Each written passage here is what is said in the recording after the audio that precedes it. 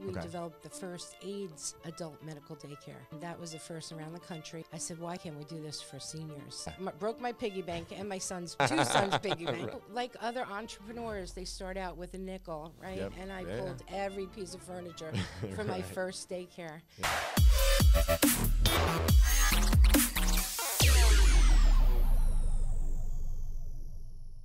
Hi, everybody. Thank you for joining me. My name is Chris Chan. I'm the founder and CEO of Chelsea Place Senior Care, and we are in Baltimore, Maryland today with a very special guest. And her name is Joan Marie, and she owns 3 adult daycare centers in New Jersey. She is on the board for the National Adult Day Services Association, which we are at the conference for right now. And she does a lot of other things. She's consulted with over 50 adult daycare centers across the nation, and just an impressive person. And I cannot wait for you guys to hear her story. So, well, thank you. It's such an honor to be here well, with a minute notice, right? I know. It's great. I was like, hey, Joan, you got a few minutes? Let's go. And so she was up for it and decided to join along. So, Joan, the fact that you've started 3 adult daycare centers, and I can tell you are extremely involved in adult daycare, both nationally and in New Jersey. What is it that got you started in this industry in the first place? Well, when I was 12 years old, my grandmother was in a nursing home, and being an Italian family, we had to be there every day. Right. So I started, doing activities with the seniors there, and she lived and died in the nursing home, and I always said, there has to be a better way. Right.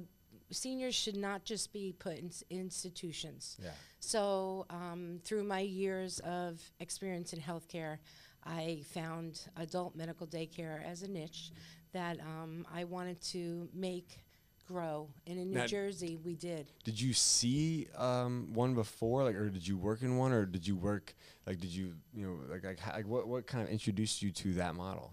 Well, when I was working for the Village Center for Care in New York City, we developed the first AIDS adult medical daycare. And that was the first around the country. Was that for seniors, or was that for It's for young AIDS adult? treatment center. Okay, Yeah, gotcha. for all ages with people with AIDS. Wow. And I said, why can't we do this for seniors? And Right. then I started looking more, and there was little moms and pops around the country. And in New Jersey, I think we had maybe 30 at that time. And what year was this? 1990 to 95, around then. Gotcha. So was that when you were kind of first like looking into that model, or just like becoming aware of the adult daycare model? Yes. Okay. Yeah. And then so that was 1995, but it wasn't really until 2008 that you started your own. So in right? 1996, I had my first son, Connor. Okay. And being a mom, I said, I don't want to work full time. I have to figure out something. And I became an entrepreneur by building my own company, Future Focus. Okay. And I started consulting, and I started to build and operate adult daycares. And I just figured it out. I just said, how That's can awesome. I make this better? And I did. Yeah. And through the years, I've, just gained a lot of support through my reputation of doing good things for people and building for them around the country. So you actually started helping other people open their own adult daycare centers prior to you opening your 3 then? Or Yes. Yeah. And one day I said, wow, I'm doing this for everyone. Oh, right. I should do this for myself. So I broke my piggy bank and my two sons' piggy bank. Right. And then one day they came into the living room and they said, Mom, where's all our furniture? And they said, this is great. We could play basketball. And but like other entrepreneurs, they start out with a nickel, right? Yep. And I pulled every piece of furniture for my first daycare. Yeah. And I dedicated it to my father, who's a Korean War veteran. So I had all Korean community.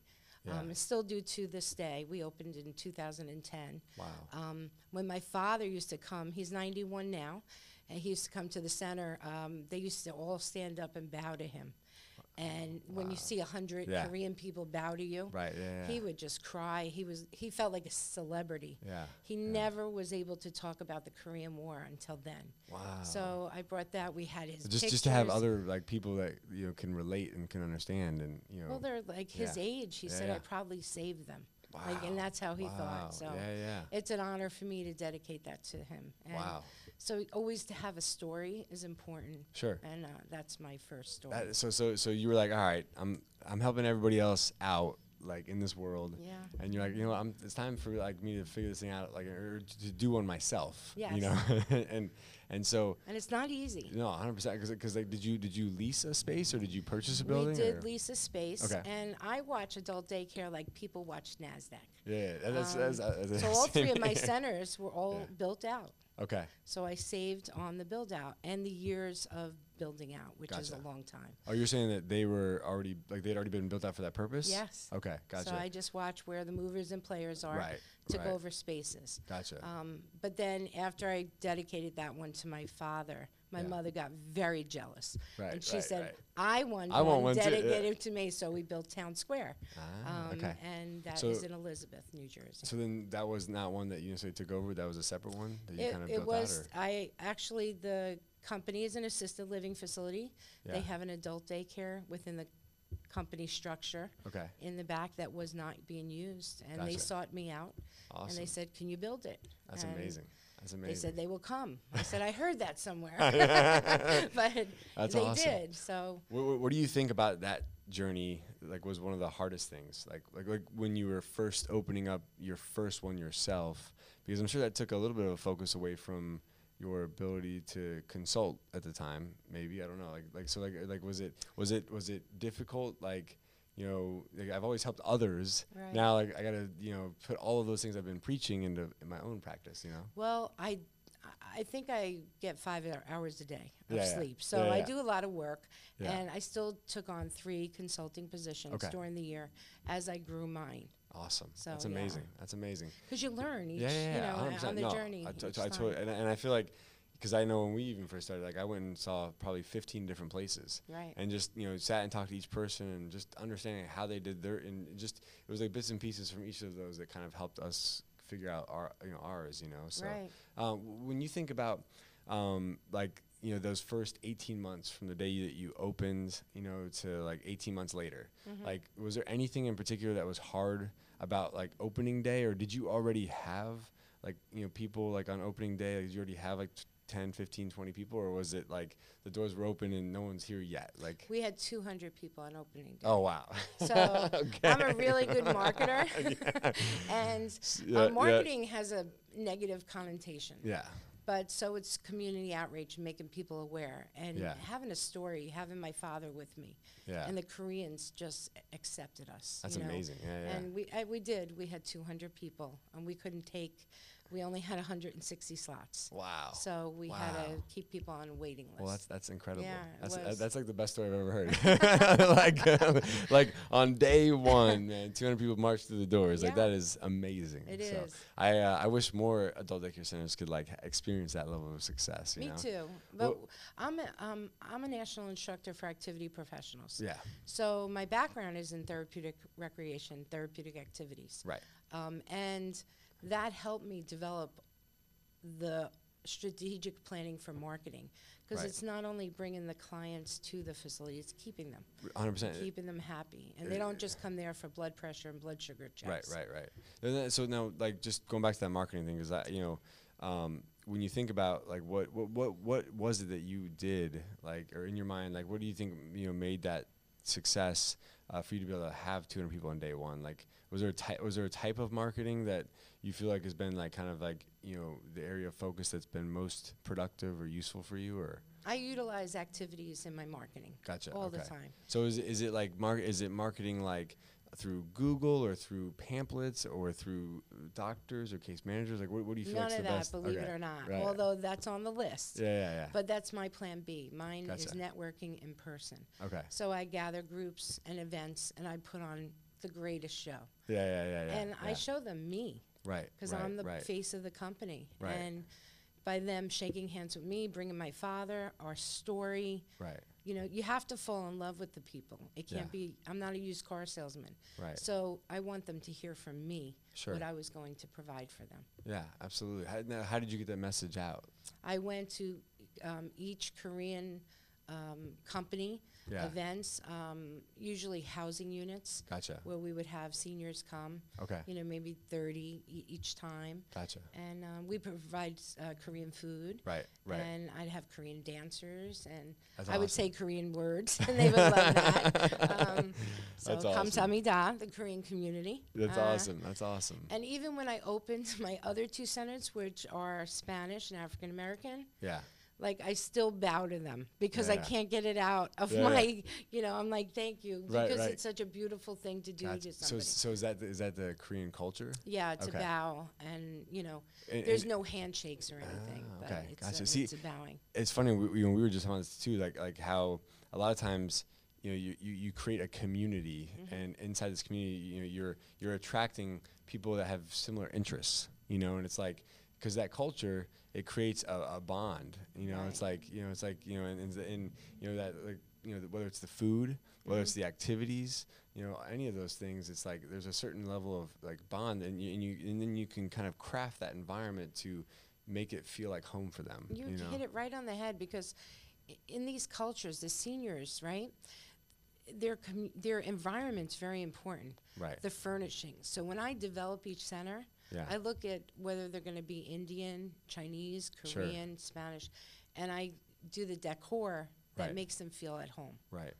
Then you bring the food, you bring the activities, and your staff who knows the language. Right, 100%. Now, would you say that's been like, because I've always wondered, like, as you think about expanding, or like even when you've consulted with people all over the nation, like, is it hard to identify that audience? Like, what is it that makes you decide, okay, like, you know, I need to target this particular, like, you know, group of people for, like, you know, for instance, when I think about like the food side of it, or the music, or the activities, I feel like it's almost like you have to identify as something in your center that's special to attract, you know, certain types of people to that center that would enjoy that would enjoy that environment you're creating. A lot of times it comes from the owner or the provider, and they say, listen, I speak Russian or I speak Indian, and I would like to work on this culture. And then sometimes it evolves. We have to look at the demographics in your community. I go around myself with my husband.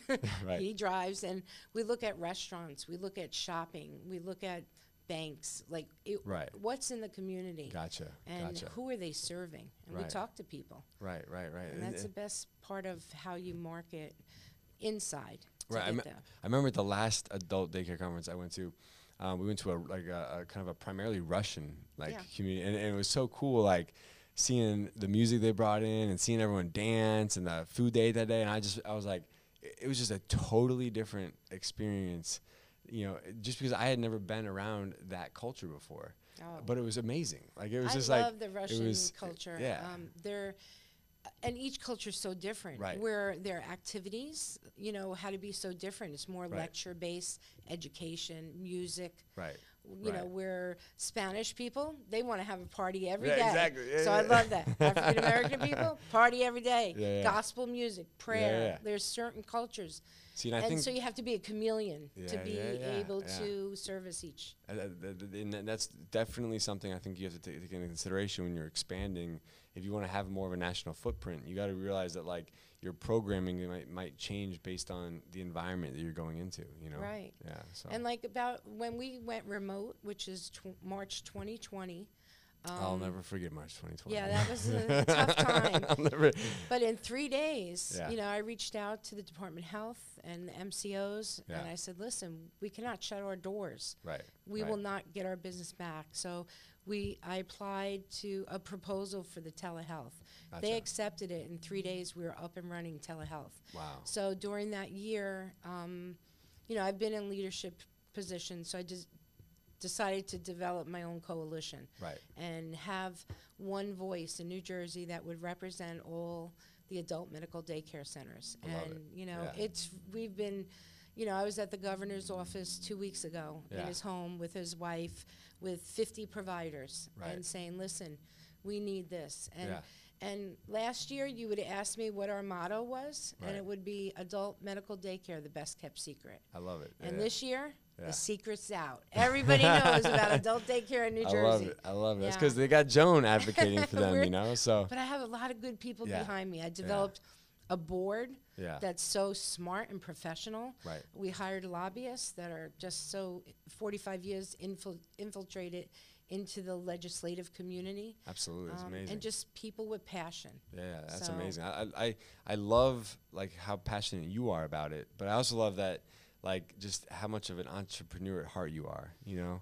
So it's cool because like I mean between the 3 actual adult daycare centers that you own and the consulting services and then the coalition and then someone told me I think you guys have boutiques on the side. We have antique shops. So we have 5 of them. yeah, and, see, like of course, there's another side and hustle. I just you know? became the Yeah. New Jersey Activity Professional Association president. I love it. So Yeah. I never forget where you come from, and that's what people, it's a community give back. Right. So, these boards I sit on are voluntarily. Actually, I put money into it. Right. So, but that's giving back to my community. And Right. at the end, I meet people like you and Right. great people that build onto Yeah. the resources of the industry. Yeah, well, I can't thank you enough for kind of sharing your story and like enlightening others as to what because to me I feel like there's so many people out there that just have no idea, like you said, that the best kept secret, where it's just like educating the public, whether that's the entrepreneur who wants to get into business for themselves and they have been contemplating like home care or maybe assisted living, or maybe they never ever thought that adult daycare could be something for them, and I just feel like where the future's going, and you think about how can you find an affordable care option that really does good from a physical and cognitive standpoint for that individual, and there is no better option. Like it just doesn't exist, and adult daycare is it, but it's like it's been this little diamond in the rough for 20, 30 years that I feel like it's about to have its day, It is. So. And over about 6,000 centers across the country. Right. New Jersey alone is 165 Gotcha. and growing. Awesome. Yeah. But we need different entrepreneurs that could come in and not think they have to spend $1 billion. Right. We need good people with good hearts Right. that are able to manage smaller operations Right. to service more seniors, because the senior population is growing out. Right. And they don't want to go into nursing homes. Right. We need alternate options for them. 100%. I mean, if you even think about like even residential assisted living, it's been growing exponentially like over the years, because like it's like there's a new breed of residential assisted living owners and operators that are creating really nice environments where like in the past like residential assisted living maybe didn't have as good of a reputation, so it's just like it's just trying to help educate the public that hey, there's all of these different options out there for you, and I personally am biased towards adult daycare, and I can tell you probably are too. I wear my buttons with pride. I love that button. I want one of those buttons. I love that. I don't know if they can see it or not, but it says Adult Day Healthcare is the answer, and it couldn't be more true. So I can't thank you enough though, Joan. I really I look forward to even more conversations, and I thank you for sharing your story today too. Thank you. It's been an honor and a pleasure. Well, I could talk for hours about adult daycare. I know. But I was like, I already stole you for too long today. I was like, we gotta get back to our sessions here at NADSA. But I appreciate it again. And for everyone watching, if you'd like to learn more about adult daycare or get involved with NADSA, make sure you go online. You can go to chrischanna.com, and there's plenty of information and resources there to point you in the right direction. But we thank you guys so much for joining us on the CAREpreneur Show, and we will see you guys next time. Hey guys, thank you so much for making it this far. If you'd like to watch last week's episode, click here. If you'd like to watch more exciting content on senior care, click here. If you'd like to learn how to open up your own adult daycare, assisted living, or home care agency, click here, chrischanna.com. This is for all those senior care entrepreneurs out there. And let's get back to work.